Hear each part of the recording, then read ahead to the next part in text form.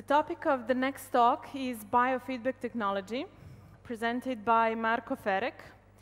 Marko has been a pioneer in this field, and he has been communicating about the topic across the globe. Marko, welcome to Heapcon. Thank you very much. The floor is yours. Thank you very much. Hello, everyone. I'm very excited to be here. Today I'm going to talk about biofeedback. I've been talking a lot about biofeedback technology recently in a couple last years, but today I will share some new information with you guys. It will be the first time. I'm going to talk about biofeedback technology and its use in the educational system. Well, mostly because technology, the more we go into the future, is becoming cheaper, more available, and actually one of the main goals for us is to make the technology that, like 10 years ago, that was really, really expensive, to make it affordable for every household, for every family. So just to tell you something about my background. Actually, my main area is ADHD. So I myself have ADHD, and I found out when I was 22 years old about this condition, and it kind of changed my life because I could explain to myself all the problems that I had while I was in high school. I was one of the worst students in my whole generation, so school was no good for me. And after the realization of ADHD, I felt an urge to share my message, and the message was simply that it's more about being different than being disordered, and that usually educational system itself, it's not flexible, it does not promote creativity and everything. So I started to do a lot of talks about ADHD to teach teachers how to deal with kids with ADHD, and ADHD stands for Attention Deficit Hyperactivity Disorder. So I founded the non-profit organization. It's Buženje for Understanding ADHD. It's in Zagreb, in Croatia. And then later on I became vice president of ADHD Europe, and I became the founder and CEO of Neurotech, which is the company based in Zagreb. And my first ever connection with biofeedback technology was around 10 years ago while I was in London. It was ADHD conference, and they were showing some high-tech technology that could be used for treatment of ADHD, for diminishing symptoms of autism, dyslexia, and so on. And this is one of the first gadgets that was on the market. It was like a helmet in which you had some sensors. They were on your skull, or actually on your head, and they could read your brainwaves. To make it short, this helmet, through those sensors, it could detect whether you are focused or not. And based on that, you were playing games. So if you were focused, you were achieving a lot of goals. If not, if you're not focused, you wouldn't be doing so well. So basically, it was like 10 years ago, and this is actually not our product. It's American product that we simply sell in Croatia. But like 7 or 8 years ago, they upgraded this product by removing the helmet and by placing it into the hand. So, which is really good. Now it looks like this. It's a very small size. It has these 3 main sensors that you have to put on the skin, wherever on your body. It doesn't matter, but as long as it's on the skin.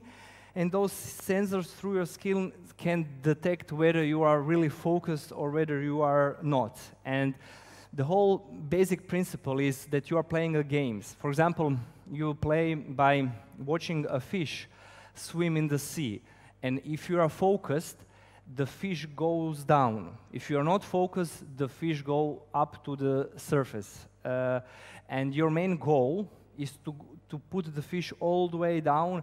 And the principle is the same with all the games that there is. So if the more I am focused, the better I will get in the game. And the research has shown that by playing those type of games, you can really train your focus.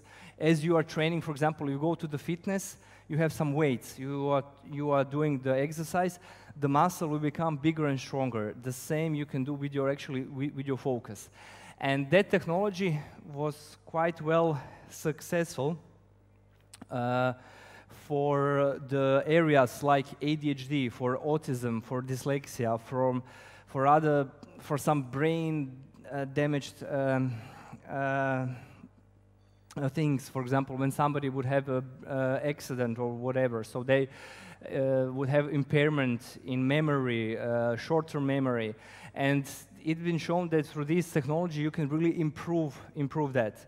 So that's why we started, like 5 years ago, we started to, actually 7 years ago, we started to work with this technology in Croatia.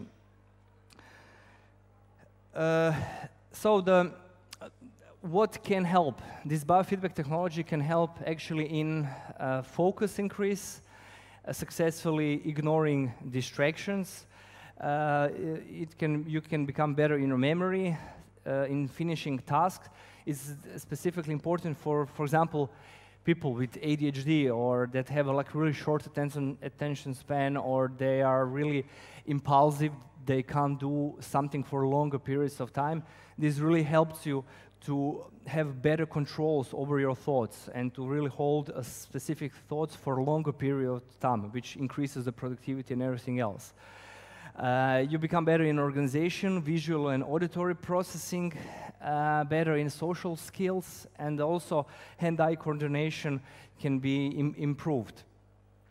The training with this technology, it goes to the longer periods of task performing, better self-confidence, better focus, better school achievement, increase in social interactions, lower impulsive control, better text understanding, and better planning. So they're actually improving your focus, actually influences many areas of your life. It's 6+ years, which means from 6 years until 99. If you are 100, no more. No, I'm just kidding. It's like what it's for the human brain, whether it has some difficulties or whether it doesn't. The training needs to be done minimum 2 times per week, which means there are 2 times per 30-minute sessions.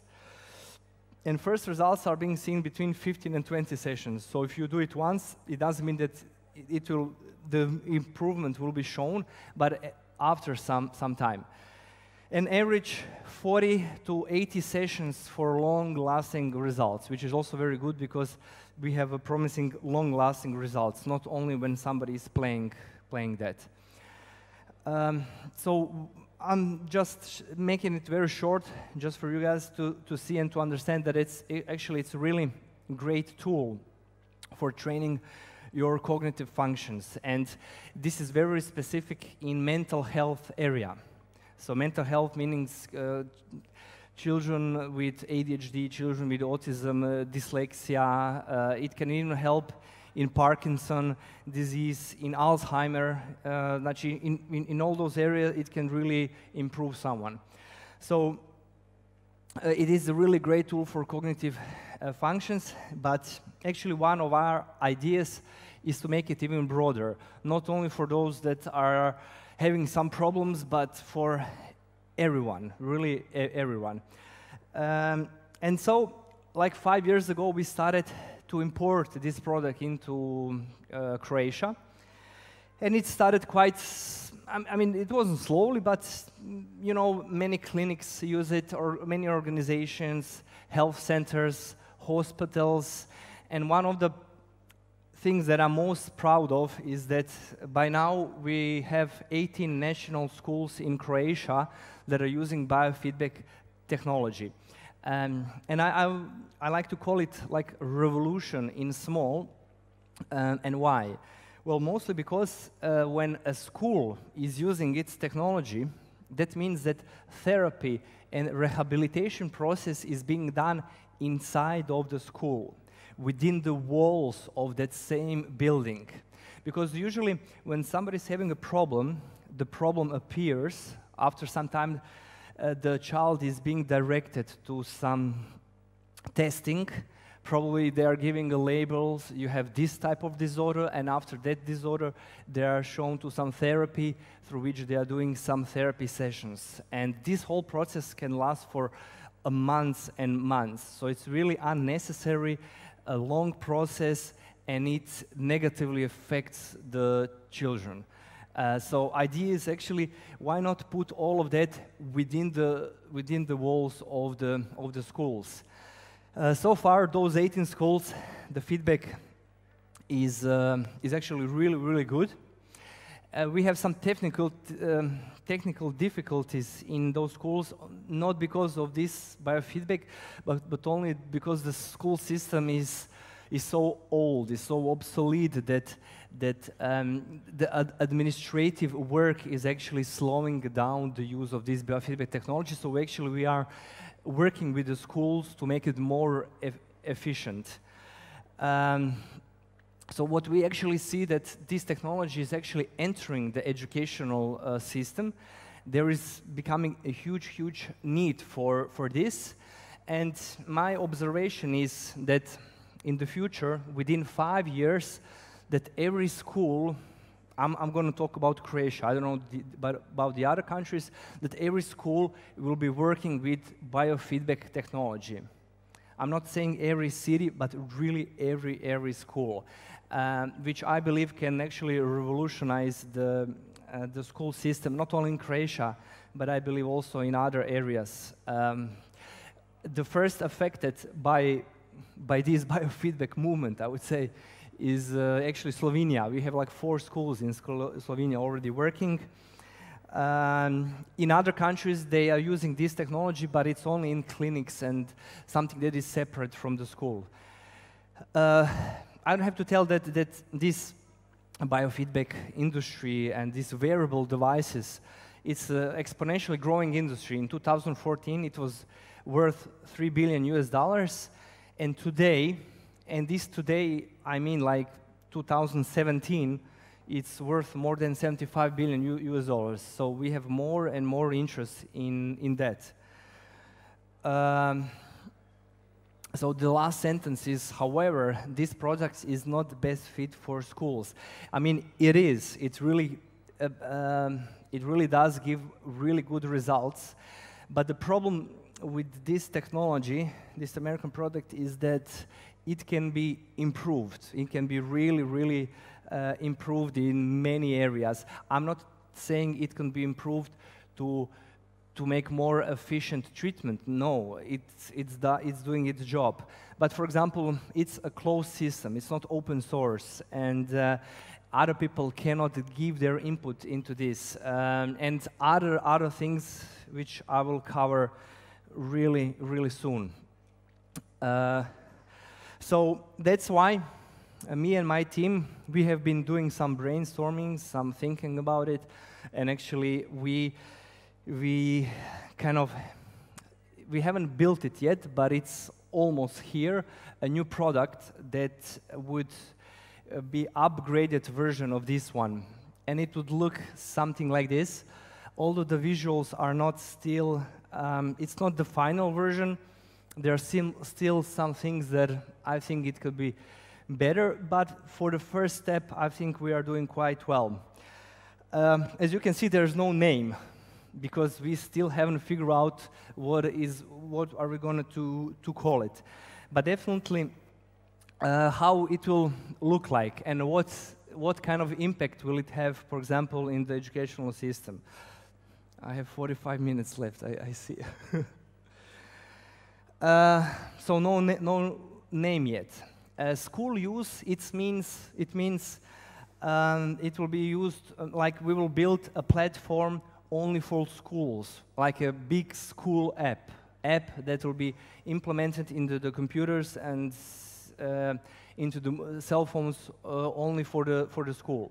So this system will be used for all students, not only for students that have certain disabilities or problems or differences in the school, but for everyone.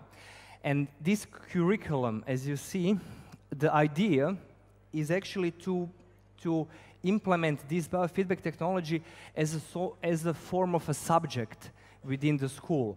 So, for example, we have a subject in biology, we have chemistry, we have a math, we have a physical activity, and also to put a new subject, and that will be a subject of mental activity, through which all students are training through this biofeedback technology, are training their cognitive capabilities, cognitive functions. So it will be actually, idea is to actually put a new form of subject so that every student in 1 week spends at least like 60 minutes on this, with this technology, training their cognitive functions, which could help not only with those that have specific problems, but also those that are already super perfect as they are. So the idea is to have this main platform, main app, through which we will connect. We will have 3 main connections: student, parents, and expert. So even the students will have an app on their phone, or doesn't have to be on the phone, but the parent will have the app together with the expert. An expert will direct the training process of that students with the help of the parent. So it will be all connected. The parent will be able to see the results of the student. Experts will also monitor the whole process. And also there will be different games for specific cognitive area, around 12 or 15 games, and each game will be used only for specific cognitive area. Also, what can be also done through this is, for example, we have been looking at the cost of one of these devices, which is not very cheap, but and we have managed to actually put the cost so that, for example, with the cost of one of these, it can be used one at a time. After 30-minute session, another student. So, like in 1 hour, 2 students could be used with this. But we actually managed to see the cost, that with the cost of one of these, we could actually be covering with one of these, we could be covering 30 students with one of these at the same time. And there will be different type of financial, monetary system through which we could actually charge some of the, through apps, there could be some charging, so we can compensate some financial loss, let's say. So, let's say a normal day, 30 students in a class, they are wearing these devices, and what we can actually also see is their focus throughout the day. So we'll be able to see in what part of the day they have been highly focused and in which part of the day they have been least focused. And for example, let's say after the physical exercise, we can see that with the specific kids, their focus increase. So we will understand and know that these children need more physical exercise. So with this technology, we will have a better insight into the capabilities of the students and actually adjust the environment that could be bringing better potential from those kids. And one of the main important things main important thing, and it is the research. It is the research. I really am in love with the research. Why? Because it's very important, and it's some sort of communication with the outer public. An idea is to do the national research of this. So we're supposed to start the national research with this product now in September, but we had some problems with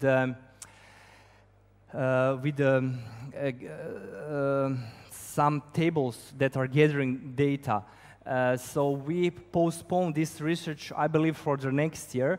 So, but I can for sure say that within 2 years, we will have the research of this technology on a national level. We will cooperate with all those schools, we will cooperate with all those clinics, and we will have specific data. How much does this help? In which areas does this help? An idea is to have the ongoing research, even with this product, to have the ongoing research of the benefits of this technology, so that this technology is actually all the time being updated, changing, and everything. And of course, open source is, I'd say, very interesting. So we have the app for the schools, and we will have also app for the private use. And idea is to have actually the open source thing, so that people around the globe, around the planet, can actually build their own apps, build their own games, build their own things that will be run by your level of attention. And why not allowing someone else across the planet to actually build or create a better app, a better game that we have thought of. So I'm in huge favor of this open source, and I believe by doing this we will also be able to create a whole new market of games or apps or whatever that could be controlled by your level of attention. So for example, a kid can actually play specific games, but only if they are focused. And one of the main important things is that their eyes have to be on the screen. So we will also do the eye tracking. The better phones, the better eye tracking through the camera will be, so that we make sure that they're actually really watching into the screen. And there will be also many in-app purchases in cooperation with other experts. So for example, somebody decides to buy this watch, they can also, within the app, they can also purchase or buy monitoring or advice from one of our experts or someone else's expert that will help determine which game. They will monitor the progress of that child, and actually you can have a really qualitative therapy like within your home that will build your brain. And the conclusion is that actually we are now in the mode of looking for investors. We have some hardware engineers, but we're also looking some software engineers to join our team. And yes, I think I have said enough. If there will be some other questions, I'm more than happy to listen. So, thank you very much. Thank you. Thank you, Marko. Do you have any questions? Yeah. I haven't seen who. Yeah.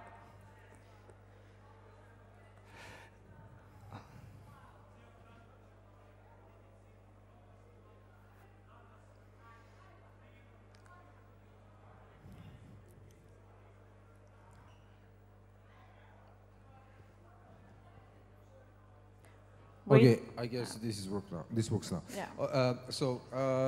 ADHD is a medical condition, right? Yeah. So sort of, because I'm not familiar with that, so that's why I'm asking this. After those 40 plus hours of or treatments with gaming, under the helmet and everything. And you said that the results are long-lasting. Do you know, are those children that were trained like that, do they still, are they still diagnosed with ADHD or not?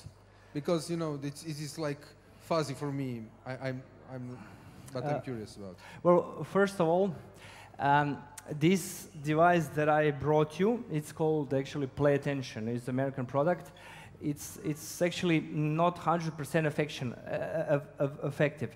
None of the therapy is 100% effective. Whoever says that it's 100% effective, they are lying to you. So it's like 90%. So that means that out of, I don't know, 10 children, 7 children probably, or 2 or 3 children won't have any effect. So the worst case scenario is that they won't have any positive outcome. So there is no negative side effects, which is really good. And now, well, they will definitely diminish the symptoms, but actually I'm very active in ADHD Europe. It's a national organization, and I'm very pro neurodiversity, which means that that we are actually trying to bring the society to look at the difference, to look at certain disorders as a difference, not as a disorder, so that when we have a child with certain label, with certain disorder, we don't try to change that child, or we don't try as much to change the brain of the child. We actually try to see where that child is, to see the environment and to adjust the environment to the needs of that child. And once the environment is fully flexible, accepting the differences, the needs, ideas, the creativity, the impulsivity of that child, and if the problem still persists, then we can activate this ADHD thing, and then trying to treat it in that way. So I'm actually not thinking about that question at all. I think it will come to its point. So, thank you. Thank you. Anyone else? Yeah. Over here.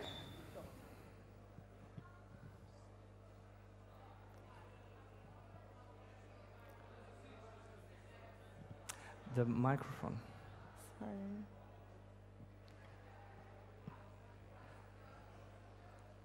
Now it's working, I think. Okay. Yeah.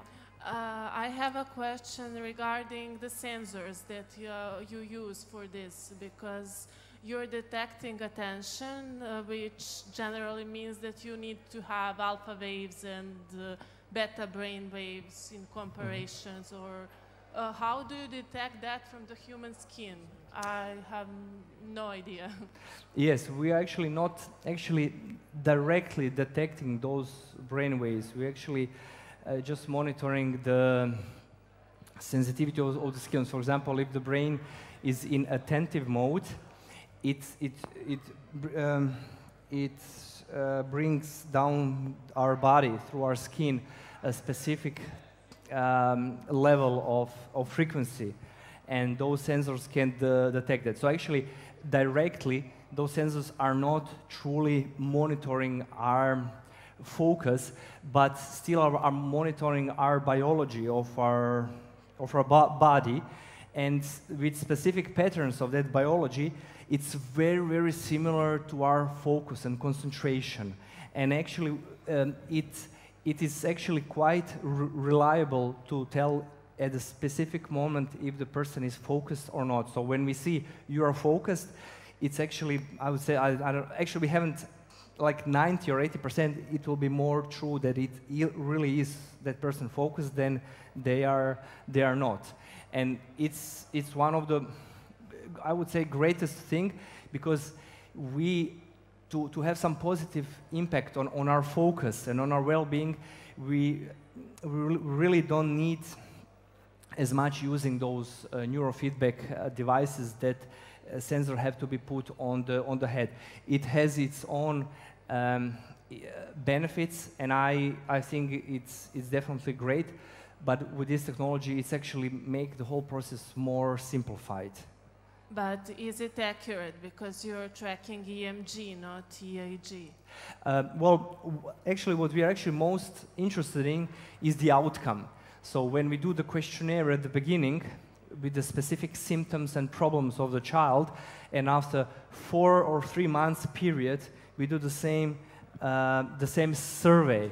And then we measure the data. We do the questionnaire with the parents, we do the questionnaire with the teachers, and then we see, okay, let's see if that has benefited. And so far, the results has been really positive. But we haven't done research on a national level, which I believe we'll definitely be doing at the beginning of the next school year. Okay, thank you. Thank you. Anyone else? Actually, I saw some more hands. Yeah, I had same question, but now maybe I can throw another one. Did you try it with turned off device? Sorry, did I try this on myself? No, with turned off device. Is it just placebo effect? If it's, well, definitely, there might be some of the effects of the placebo. Recently, there have been some very interesting research based on the neurofeedback technology. There have shown the placebo effect quite strong, but definitely what you are actually, when you're playing those games in real time, you are looking at your focus in real time, and it kind of still reminds you, it kind of shows you, you become more aware of the sensation and of the feeling when you are focused, as opposed to when you are not. And when you become more aware, you automatically put yourself into that focused state, which means you really can train yourself, become better and better in that area.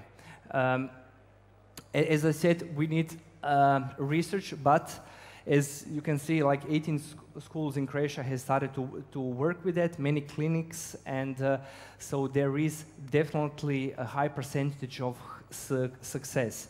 I still right now can go into the depth of some numbers, but we are still working on that. Actually, we are working on building really something like this and make like really large scale of research, and hopefully in like 2 years from now, we will have some really important data. And if those data show that, by the scientific community show that this really helps, I would say that we are beginning on a big scale revolution in the educational system, because I don't know anyone that would say something logically and say that this technology is not placed in the school. So.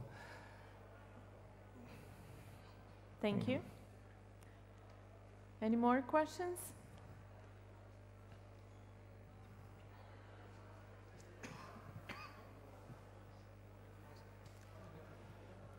I guess not.